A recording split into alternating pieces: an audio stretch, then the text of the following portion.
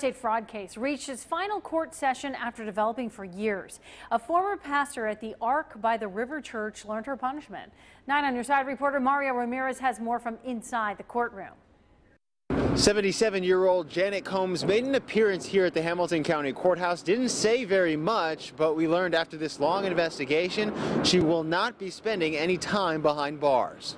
Combs, with assistance from her defense attorney, faced a Hamilton County judge this morning. Investigators say she played some part in cheating investors out of millions of dollars to fund the church she was once a pastor of.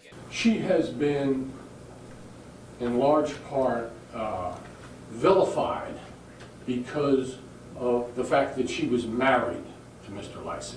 Her husband, listed in the fraud case, died unexpectedly a few years ago. Combs, however, was found guilty of receiving stolen property and charged to 5 years probation for her involvement. In a separate deal, Ark by the River Church has agreed to pay restitution to 12 of its victims. Former Mason Representative Pete Beck is awaiting trial on dozens of counts in connection with the case. His trial date has yet to be released. Mario Ramirez, 9 on Your Side, Hamilton County.